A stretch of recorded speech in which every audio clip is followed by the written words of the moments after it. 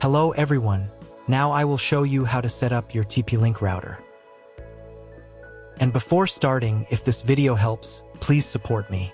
I donate half of all donations to shelters. You can find more details in the description below. The first step is turning on the router.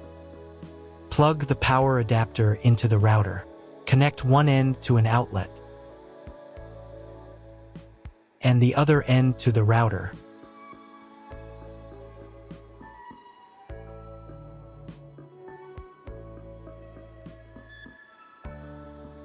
Then press the power button.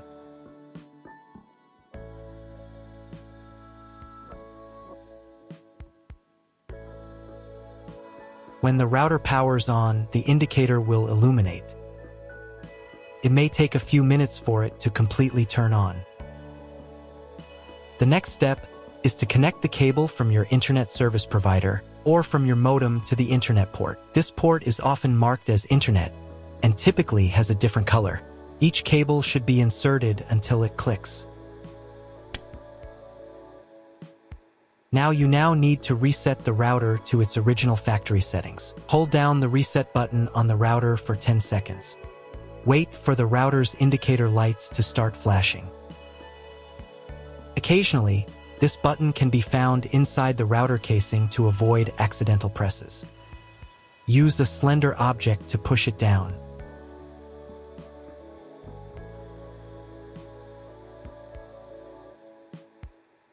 The router will reboot, and all the settings will return to their factory defaults. Plug one end of the Ethernet cable from the router into a LAN port.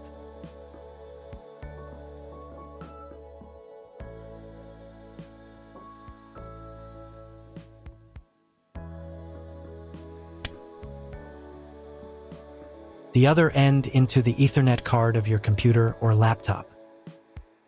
Wait a few minutes for connection. Great, the router is connected to your computer. Now you need to set it up. But first, if you don't have an Ethernet cable or your computer doesn't have an Ethernet port, I'll show you another way to connect the router. All you need to do is connect the router with the power adapter and the cable from your internet provider. This will enable Wi-Fi. If your router is new, the name of your Wi-Fi network will be the same as the name of your router. Your router has its own Wi-Fi network name and password that is printed on a label. Connect to it. Well done on connecting to the router. Now let's go ahead and set it up. First, open your web browser and visit the URL you see on the screen. Use the URL bar instead of the search bar.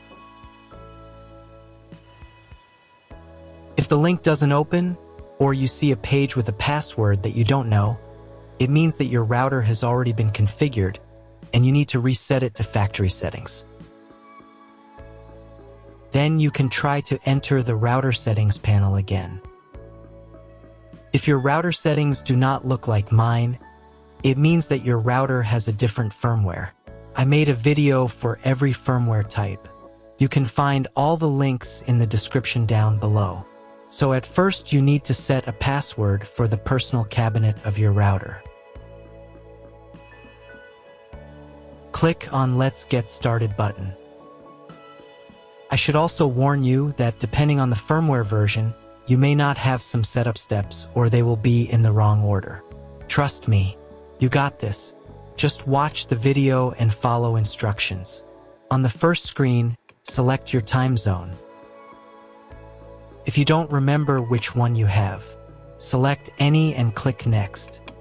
On the next page, select the type of internet connection. Usually it is specified in the contract with your broadband provider. If you don't know, you can try to click on the Auto Detect button. The router will try to identify what type you have. If it has failed, select Dynamic IP and click Next. Depending on what type of connection you have chosen in the previous step, this page may differ from mine.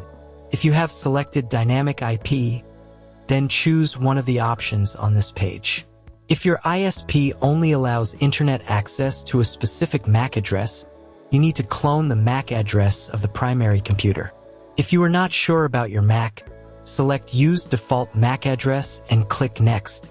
In most of the cases, there is no need to clone the MAC address. But if you can't get the internet connection after quick setup, please run it again and clone the MAC address for a try. On next page, set name and password of your future Wi-Fi network. You can enable the available modes of your router. There will be one or more modes available. If there are several, enable them and enter for each network the name and password of your future Wi-Fi network. Password must be at least 8 characters long. When you write the credentials, click on the Next button. On this page, you can configure TP-Link Cloud Service. Do not touch anything here. Just click Skip button. On the next page, you will see all the information that you specified earlier. Just confirm the settings by pressing Next button. Wait until the router tries to connect to the internet by itself. If it's failed, check again whether you have connected all the cables correctly. Click Skip, then try to reboot your router. But if it's not failed, then check whether the internet is available. Just Google something. If there is no internet, you need to reboot router. For this, go to Advanced.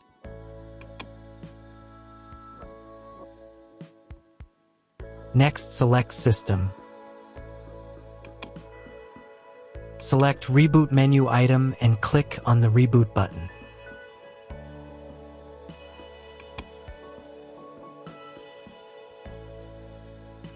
If the internet still does not appear, you need to log in to the router control panel using the password that you created at the very beginning of the router setup.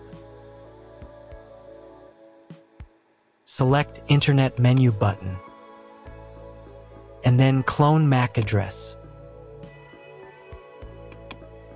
After that, save the settings. Reboot your router again. After a couple of minutes, check internet connection.